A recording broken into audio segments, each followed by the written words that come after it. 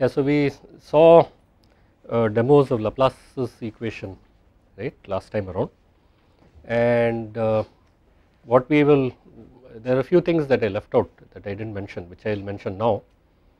Then we will look at applying boundary conditions. I do not know if you remember, before the demonstration I was talking about applying various types of boundary conditions, right. I talked about different problems. So we will just quickly look at applying what are called Neumann boundary conditions or derivative boundary conditions, okay. We will spend a little time on that, and if there are no questions after that, we will try to see where we leave Laplace's equation behind for now. We will come back to it later, right, and go on to other simple problems, fine. So this sort of came under the, I don't, if you remember, this came under the category of some simple problems. That is, right now, just for you to recollect, we have shown that we can represent numbers on the computer, right, arrays on the computer, functions on the computer, derivatives on the computer, and having done that, we said let us look at a few simple problems where these can be used so that we can represent differential equations on the computer and see if we can solve them. And the first simple problem that we looked at was Laplace's equation. Is that fine? Okay, right. So what we will do today, let me just first add a little, so to yesterday's, so we are solving nabla squared phi equals 0, and the discrete version of that, right, we did the discrete version of that. As I had indicated earlier, so if phi h is the solution, right, it is a candidate solution, right, or if you want to deal directly with the continuous equation, if phi is the candidate solution, this little phi is the actual solution. So if you were to substitute this in there, right, if it were a solution, then del squared of this, nabla squared of this would be 0, okay. But if it is not, then it will leave a residue, that is, you will get nabla squared phi equals some residue, okay, you can call it r. So in fact in this case in 2 dimensions it would be r of xy, fine.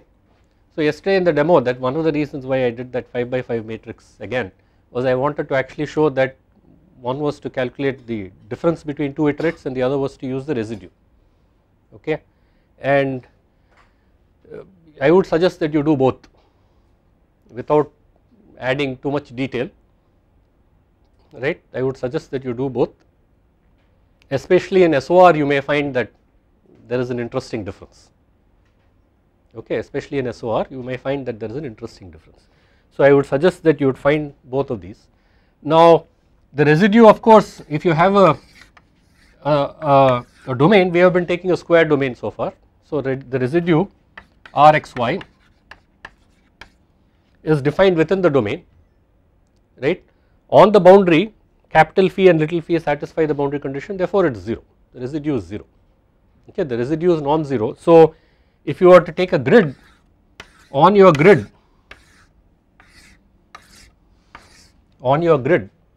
at each point you will actually have an Rij, right, at each point you will actually have an Rij, is that fine, which is the residue at that point, which you can find by taking Laplace's equation, that is the average of these 4 quantities minus 4 times the middle quantity, right, and if that is not 0 then you have a residue at that point, fine, okay. And if you say that I want to find out what is the magnitude of the residue, you have to use the dot product again, okay. So the dot product we defined, so the dot product of r comma r would be nothing but the integral over whatever the domain is, in this case this is the domain, okay, r squared say ds or whatever. Am I making sense? Okay. I just very quietly extended the definition that we gave earlier, I just said by making it d, okay, the domain of definition, and it works, it will work. So in reality you try this out, you repeat the problem, you repeat the programs, whatever I wrote you repeat them, and you will see that the value of the error that I plotted and the value of the residue that you get, the error that I plotted, that seems to depend on the grid size. Actually the way we calculated it, it would depend on the grid size, whereas if you do it this way, it is not going to depend on the grid size. Okay, this is actually an integral, So if you were to write, so you want to evaluate this, or you want me to write the expression to evaluate this double integral. This is an integral over an area. Okay, so you can try to evaluate it and see what you get. Okay, so when I say the norm of R, I mean the square root of this, that, and in a sense it will turn out to be the square root of the sums of Rij, so on, right. Okay, but you have to be a bit careful, because when you evaluate these integrals, there is you can use, when you evaluate the integral, for instance, you can take Rij times this area to find the integral over that area, something of that sort. Okay, is that fine? Okay, only thing is it's R squared here, it's not Rij, that's the thing to remember. Okay, is that fine? Everybody is with me? Okay, the second thing is, before we go on, and since I have talked about the residue, an apt point here is, we have so far taken the actual solution to be x squared minus y squared. Okay, you have solved a problem where we have taken boundary conditions so that the actual solution is x squared minus y squared. So it is possible for you to verify that your code works. I chose this because it makes life easy for you. You are writing this program possibly for the first time, right. I wanted to keep everything simple. What was the truncation error for the second derivative term? Do you remember what the truncation error was for the second derivative term? What was the derivative involved? Fourth derivative. The truncation error is like some delta x squared, but the derivative was fourth derivative, assuming that we are representing the derivative, I am sorry, derivative was fourth derivative, right, or if you say phi instead of u, derivative is fourth derivative. Am I making sense? So the truncation error by this is basically 0, right. So at this point I would suggest that you choose an analytic function where the truncation error is not 0, this derivative is not 0. So either choose something that has a fifth degree polynomial, z power 5, z power 4, something of that sort. Z is a complex number, either choose the real of z power 5, do something like this, that is one possibility, right, or pick something like sin z. Okay, pick a transcendental function, okay, exponential of z, hyperbolic tangent of z, something of that sort, right. Okay, fine, and see how well your code works, right. So far the problem that I have given you, unit square, everything is well behaved, it was deliberately chosen. Now you have a situation where you are going to pick a function which is where this truncation error will not automatically be 0. Okay, so see how well it behaves, right, how well does the code behave as well when the truncation error, is there any change in behavior? So just try it out. Okay, right. So this is important. So the process that we are going through right now is also important. So anytime you encounter equation for the first time, right, if you are a class of equations, you should see whether there is a sub problem for which you have an analytic solution. Pick a simple analytic solution and test your code against that analytic solution. Okay, then you can make the known solution as more complicated. Don't try to do it all in one shot, that is not a good idea. Okay, don't try to write the program all in one shot, is that fine? The second thing is, what if you have an equation for which you do not have a solution, you do not have an analytic solution, right. We are here supposed to be computational fluid dynamics, though we are not going to look at Navier-Stokes equations in great detail, right. It is an introduction to computational fluid dynamics, so we are really not going to get to Navier-Stokes equations directly, but there are not that many analytic solutions to Navier-Stokes equations. So what do you do if you do not have an analytic solution? How do you test your code? How do you test your program? So one way to do it would be, let us take this, let us take Laplacian of phi equals 0 and say that we do not know of a way to generate a solution for this on a unit square. Okay, so then you just guess something, So just say instead of saying x squared minus y squared, we guessed x squared plus y squared.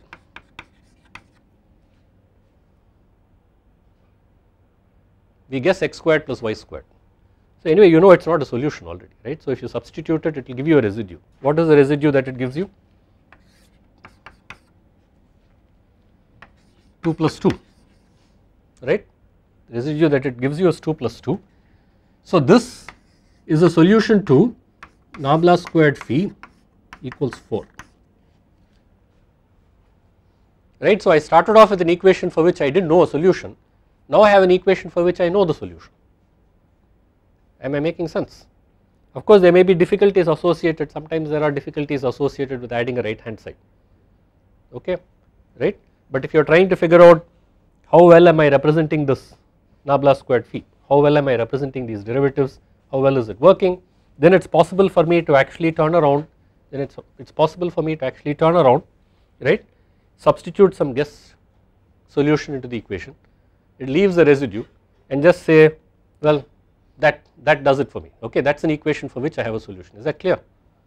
Okay, because very often you will hear people saying, oh, I am going to compare it to experiment because I do not have a solution, I am going to compare it to the solution of another code because I do not have a solution.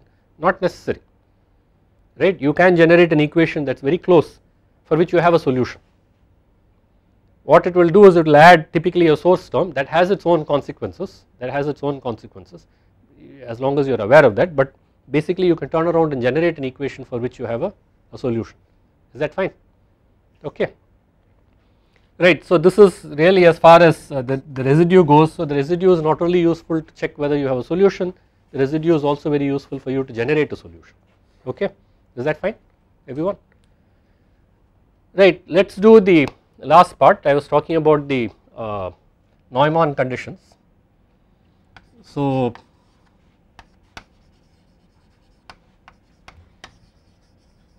conditions.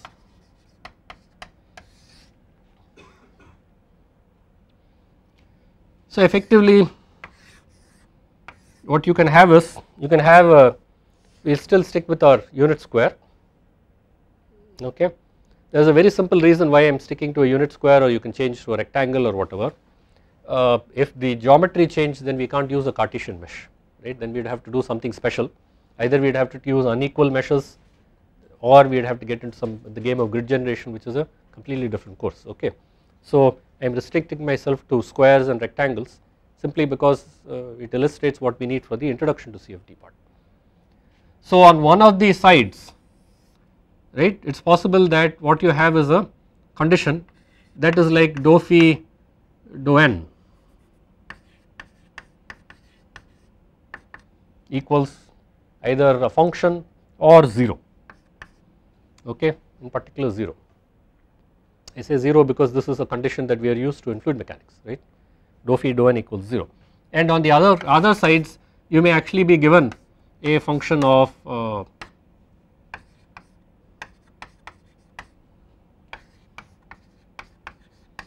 you may actually be given functions of x and y. Am I making sense? Okay. So if you were to discretize this, if you were to break this up using grid lines, okay, on these nodal values it is possible for you to find the phi value directly from the function specified. So what do we do here? What do we do at the bottom? I need a proposal. Finite difference. So I can use a finite difference method to represent,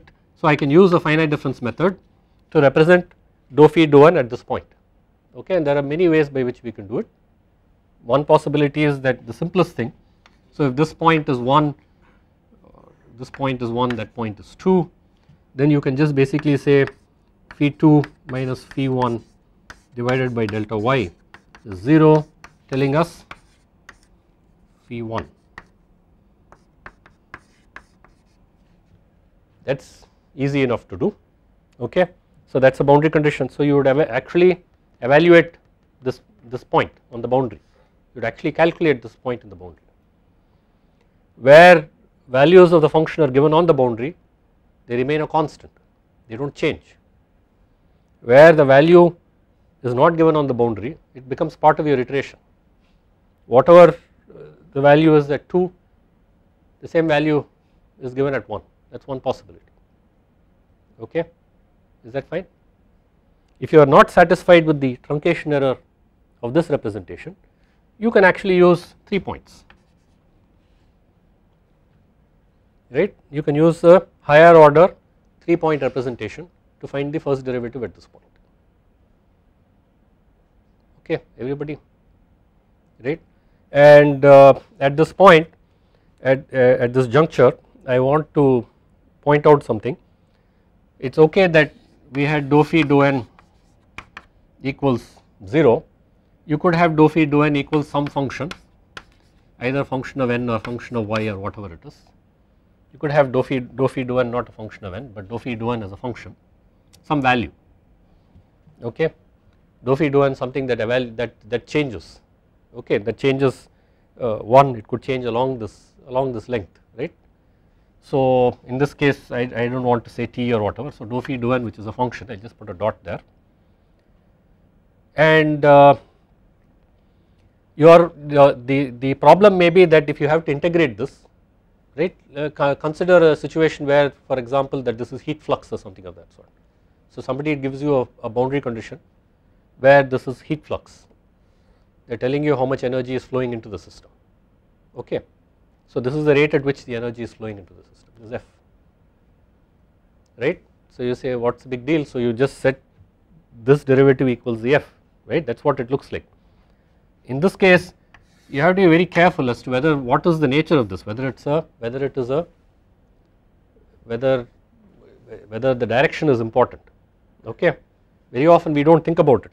So go back to the discussion that we had. So you have dou phi dou n equals 0, this is x direction, and dou phi dou n equals 0 or dou phi dou n equals some function on this boundary.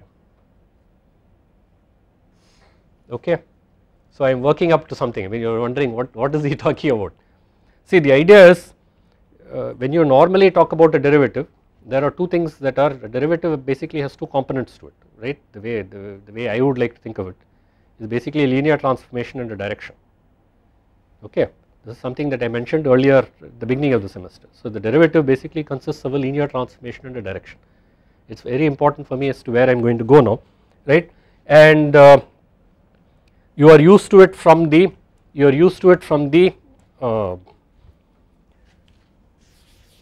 multivariate calculus point of view. You are not quite what you call it, we do not quite think about it when we are talking about calculus of one variable, okay, derivatives on one variable. So you are used to the directional derivative where I say grad phi dotted with n, right, or grad phi dotted with ds, some differential element, gives me d phi. You are used to this, right, you are all familiar with this. This is the linear transformation, this is the direction. This is really the definition of a derivative.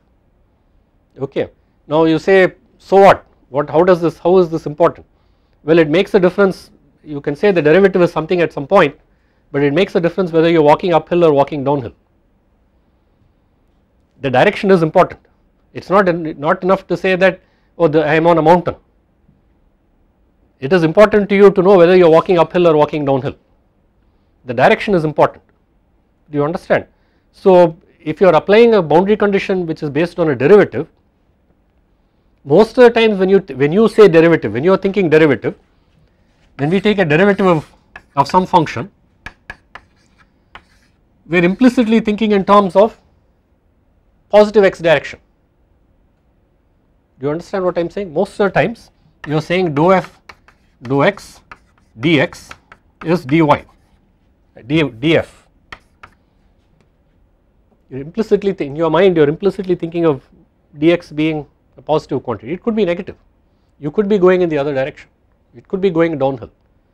Okay, so anytime you are applying derivative boundary conditions, you have to be careful, make sure that you are evaluating the derivative properly. If it is the derivative equals 0, it is immaterial, but if the derivative equals something, then you have to pay attention, right, especially in multiple dimensions. There is a direction involved, pay attention to what you are doing, you can get the sign wrong, it is very easy to get the sign wrong, okay, is that fine? Are there any questions?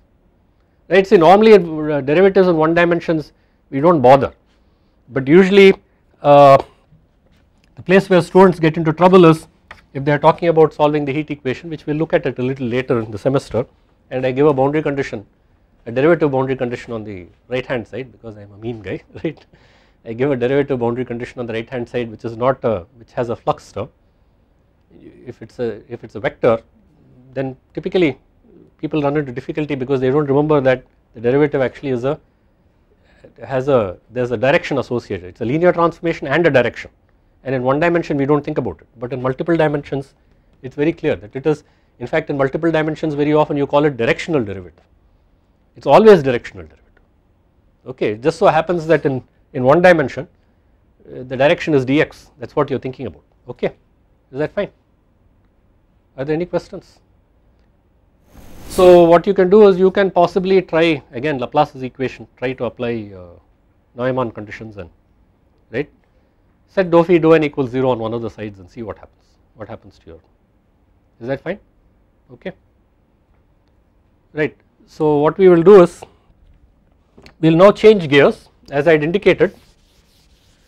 So we have looked at this equation so far. Let us look at a different equation, we will come back to this later in the semester. Let us look at a different equation. I am going to look at the equation dou u dou t plus a dou u dou x equals 0,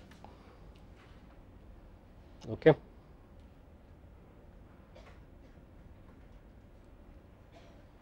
Is that fine everyone? So this is the first order, it's a simple equation, it has a long name, first order linear one dimensional wave equation.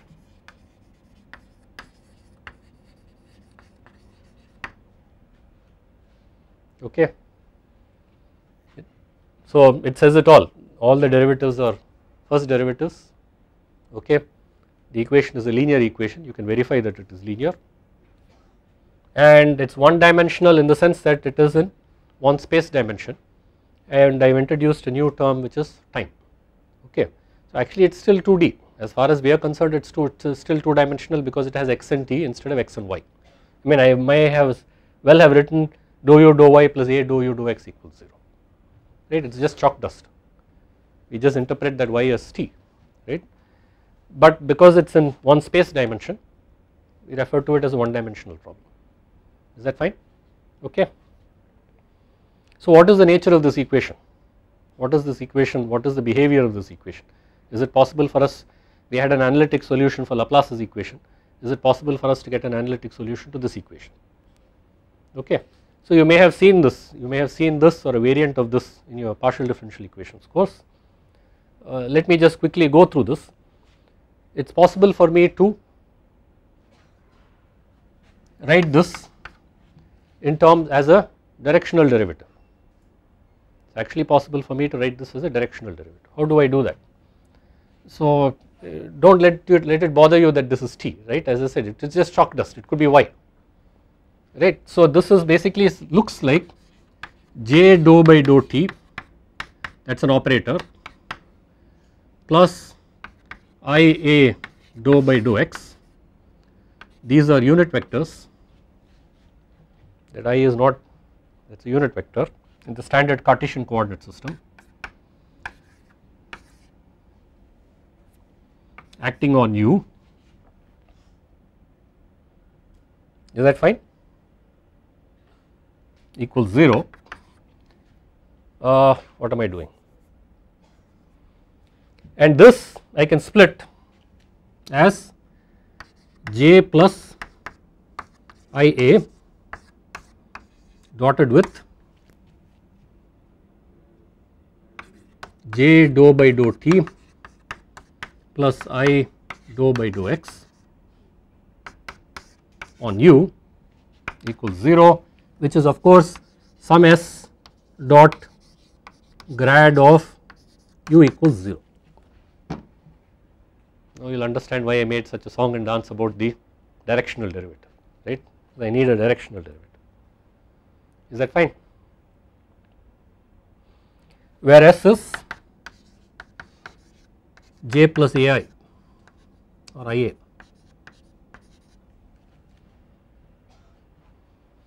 Okay. And if the length s, if the coordinate s is along s, then this basically tells us from the definition of the directional derivative, this in fact is a derivative, this tells us that du ds equals 0 or u is constant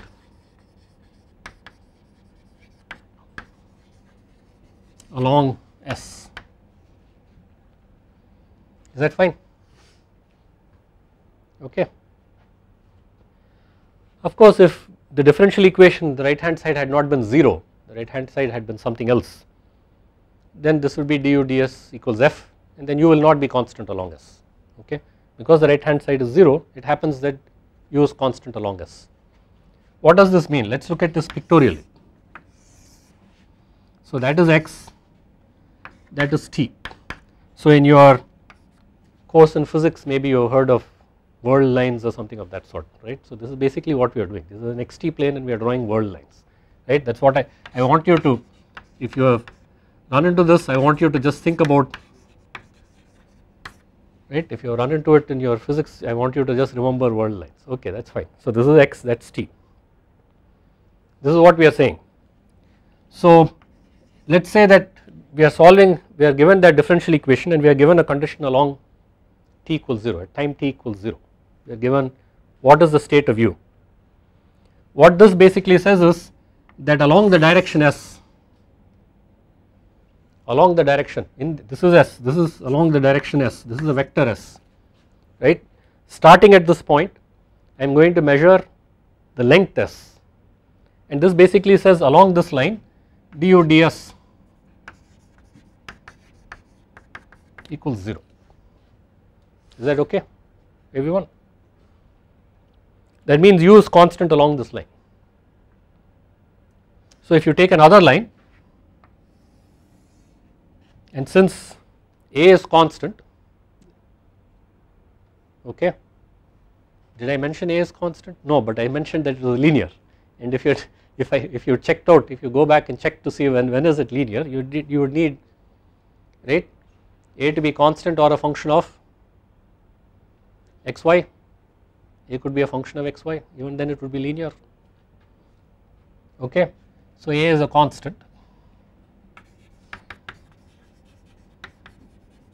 a is a constant, right. A is a function of xy, it would still be linear. I am getting a few shakes. Fine, okay, right. So then you would have a different s, and even along this line u would be a constant. Okay, so we have a differential equation. Is there a physical problem for which this differential equation works? So it is very simple. Just let's just say we have a stream of water, right. So this is the standard example that I give. You have a stream of water that is flowing along the x coordinate direction. Okay, so I am here, and in that stream of water I am going to add chalk dust. Okay, so the chalk dust that was added here at some time t equals 0 travels along the x coordinate direction in time, right. So in xt, so if the stream is moving at a constant speed a, right, after some time the chalk dust that I added here would have traveled to that point. Do you understand what I am saying? Okay, no. So basically all it is doing is, so here you have a physical problem that is actually represented by this equation. So I have a stream that is moving at a constant speed, I add some marker, some tracer, right, I add some ink dye or I add some chalk dust, I add something and that propagates. The property u that you are talking about is the amount of chalk dust that you have added, right, the type of chalk dust that you have. So I have added blue chalk dust in one spot, I add white chalk dust here and I add blue chalk dust somewhere else, and that blue chalk dust travels along that line. Okay, at the speed, what is the speed? It travels the distance a in unit time, right. So that is 1j, that is 1j and this is ai. It travels the distance a in unit time. Is that okay, everyone? Okay, so it is very clear. So what this basically does is, right, it propagates whatever that is there at this given point, at this initial point, it propagates it at the speed a, right, it propagates it at the speed a, and as a consequence, because du ds equals 0, which means that it is not as though white chalk dust is being added everywhere. See, it is being added only at one point. If I were to along the length if I were to add white chalk dust, right, then this right hand side would be an f, the rate at which I am adding that white chalk dust. Okay, and as you go along you would be accumulating chalk dust as you go along. Fine. Another possible example, something that maybe you are familiar with, is if you turn on the water heater in the morning, you want to take a shower, right, very soon you learn that you should not get under the shower and turn on the right tap or faucet or whatever it is, because what you will get initially is cold water. It takes time for the water, hot water, to travel from the water heater to where you are, right. So if you open the tap to a certain extent, if the water is traveling, so there is a front, so you have a pipe, there is hot water here on the left hand side and there is cold water. So you open the tap, this surface, you call it a contact surface if you want, this surface propagates at a certain speed. So if it travels at the speed of a, then you will know that your cold water and hot water, that interface, what is the along the length of the pipe at each time instant along the length of the pipe where it is. Is that fine? So it is a very simple equation, okay, but what it does for us is it picks up this property called advection.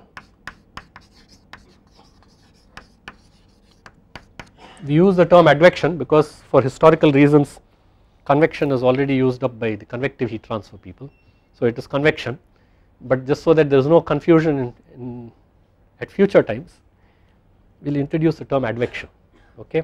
So something is being carried, and in this case, because du ds equals 0, something is being carried without change in identity.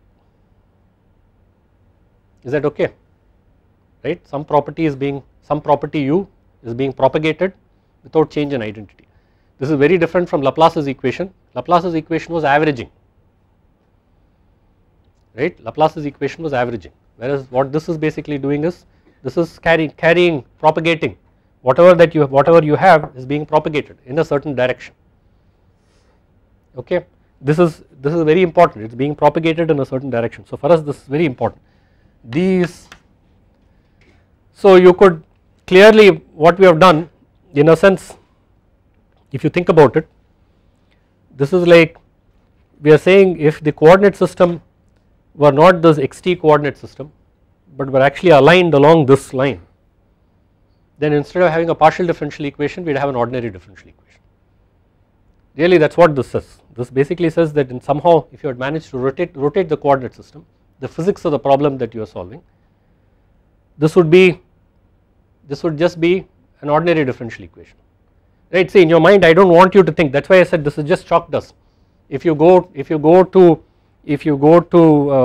of course I mean this example may not help everybody, but if you go to our library, right, where the staircase is at an angle with respect to the coordinate systems as seen by the streets.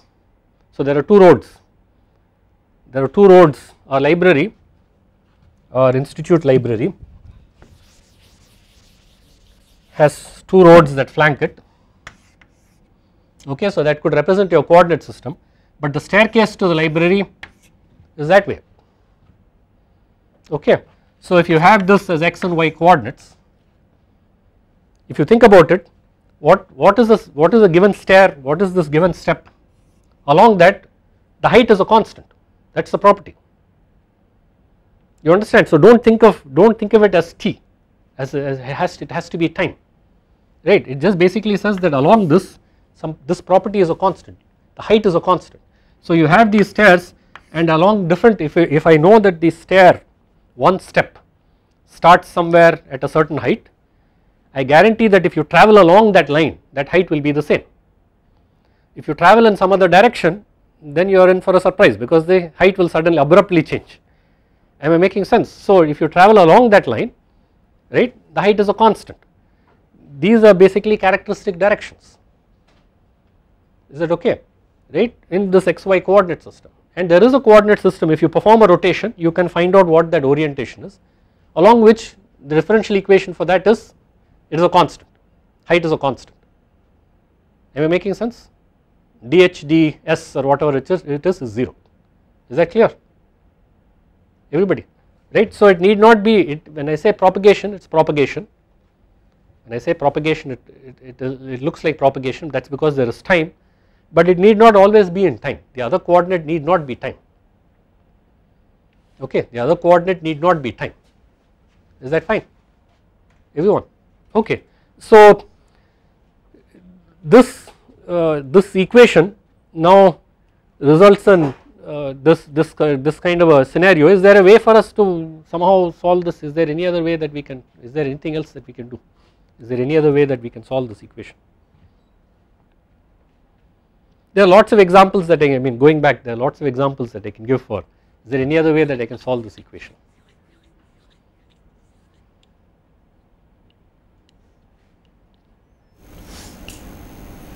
You have to go with the notion that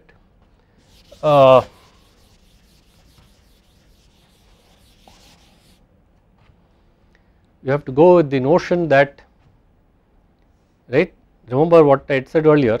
So we are basically trying to integrate this differential equation, okay, and all integration is guessing. So you guess, you substitute into the differential equation, and you try to see whether you are able to get a solution to, right, whether the guess is a solution to the given differential equation or not. Am I making sense? By substituting into the differential equation and verifying whether it is a solution or not. So normally what you would do is you would just guess. So with the information that we have, with the knowledge that we have, is there a way for us to guess? We will see, maybe we will go along a little further and see whether that, so what could be the nature of the function that is propagated. Let us try a few functions and then see where that takes us, maybe that will give us an idea as to what is happening. So if my initial condition, a typical boundary condition could be u at t equals 0, right, u of x comma t is the function,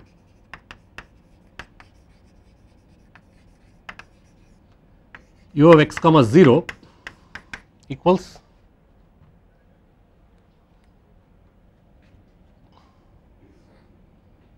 let's start with a simple one.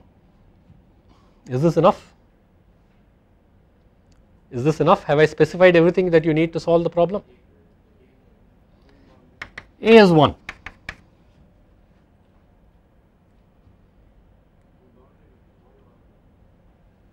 Where do I give a boundary condition?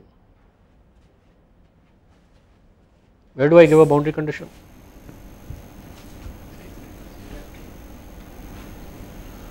Say equal to 0. No, t equals 0, this is the initial condition. So you have to be a bit careful with, so since we are saying time, now you come up with two different names. So that is the initial condition. We say initial condition and boundary conditions, that is the initial condition, okay.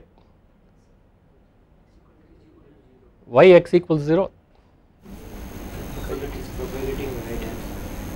Because it's propagating from left to right. Because it's like propagating from left to right. Does that make sense? Why can't I prescribe something at x equals L? Let's say that I am actually looking at something propagating through a pipe. The length of the pipe is L.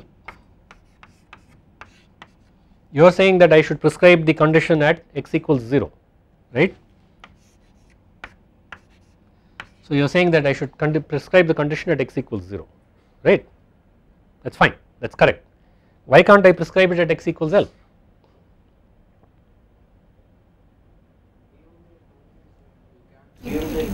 Can be. We can't. We can or we can't. We can. If A is If A is negative. A is 1. If A is negative, we can. No, that conversation can't take. That doesn't make sense. A is 1. We look at if you flip sign, why it happens is a different story, right? You are just basically saying flip the coordinate system around in one way. Yeah. If A is negative, what's going to happen? The characteristic sign directions will change. The slope of the characteristics will change. That's the key. So you see, the thing is, so think about it. I open the tap and I insist that hot water comes, but hot water does not come. You understand? I can't make it hot water. I can't open the tap and insist that the water at the exit of the tap be hot. Right? The water in the water heater is hot. I can turn on the switch and make the water in the water heater hot. Right? I can't turn on the switch, say, unless we do something to this contraption, but right now water heater, pipe, tap, right, or a faucet, whatever.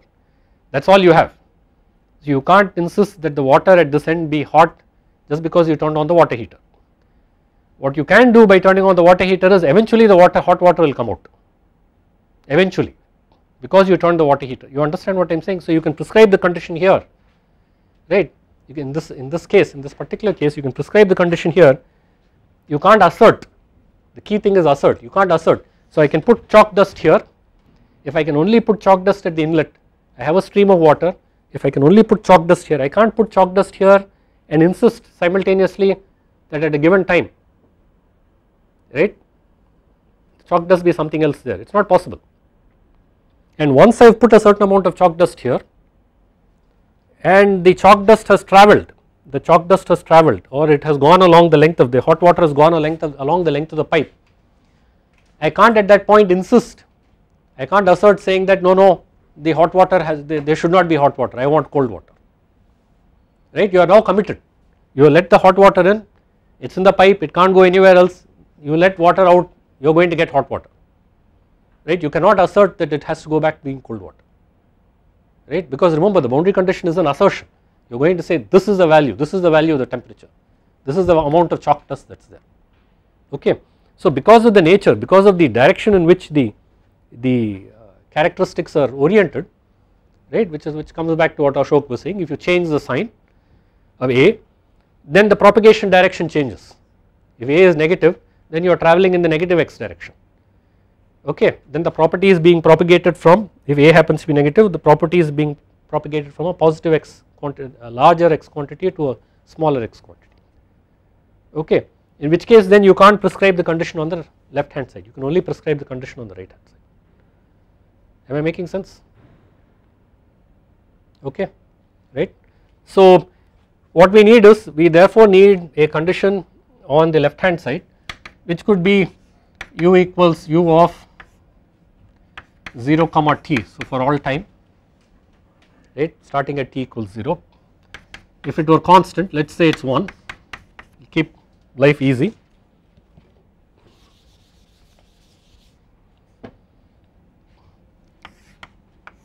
Then what are you going to get?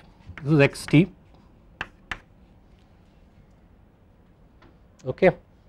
So on the xt plane, of course we have the same characteristics, but this time they are all 45-degree lines, because A is 1, all the lines are supposed to be parallel independent of how I have drawn them, and 45-degree lines, and so they also come, there is something there, but we have cut our domain there, so there are 45-degree lines coming from the boundary also. Yeah, please.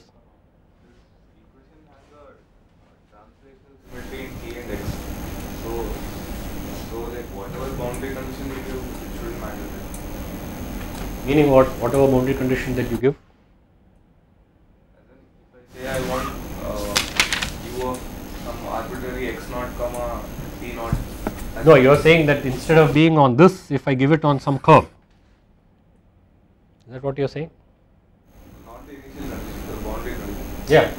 That I give it as at u of x naught comma t equal U of x naught comma t equal to something. No, it does not matter. It really does not matter. I am just trying to keep this. In fact, this problem that I am talking about right now is a rather boring problem. Right? Nothing exciting is going to happen here. This is a rather this problem that I am specific problem that I am talking about right now is a rather boring problem. Right? I will admit that there are, when we come to the numerics, there are interesting things that we are going to see with respect to this equation. Right? But I just want to make sure that there are no issues. Right? That we are basically all on the same page, and there are certain elements of this physics that are important for me. For example, so it can be at x naught. What you are basically saying is this particular equation I can actually integrate back in time also, right?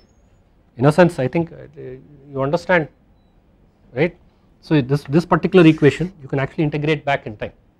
So in a sense, if you say that the value of something, if there is some value here, you can go back in time, but that looks very suspiciously like making a as minus a, sort of, right? Okay. If you think about it, you look at, I mean, it comes back to the same thing. So you can go back in time. This is an equation that you can integrate in time. So you could say that this is like you are out, you are hunting for somebody, you are looking for somebody, right? And you find a clue, and then you try to, or you get an odor, right? So you then try to figure out, you try to work back to see from where does this come, right? And of course all adventure stories that you have read as children, they are always talking about being upwind or downwind or whatever of the quarry, right? So you want to be downwind of the quarry so that the right whoever that you are hunting can't smell you, but you can smell them, right? That kind of a thing. So you have to look. So that is basically a matter of where was this person, right? Where is this person? So if I give you some value on the characteristic here, it is actually possible that you can trace it back. Okay, you can go back in time. Is that fine? Okay, but you could give the value. You could prescribe the value in reality in any point. How is it different? It is based by u of x comma 0 or u of 0 comma t? U of x comma 0 or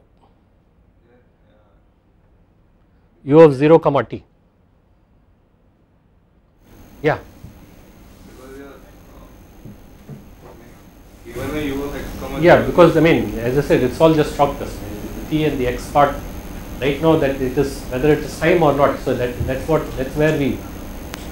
what you have to look at. Whether you are able to integrate back. What it finally boils down to is, as I said, whatever coordinate system that you give, that you can rotate the coordinate system to align and get an ODE along this line, right? And get an ODE along, and that is possible is the nature of that equation. Okay, it may not always be possible. Sometimes there may be some scaling, stretching. There are other issues that are involved. Okay, is that fine?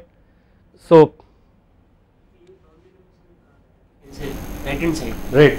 At that time we are saying along the characteristic our solution is propagating. Along the characteristic, in this case, the solution is propagated. No, if you prescribe the condition here, what I am saying is you can, if you say, when I say prescribe, in a sense in this case what you say is, I discover that the value here, if you insist that this is time, you say I discover that the value here is 1, then you can integrate back and figure out for along that x, at what point in time was it 1. You understand?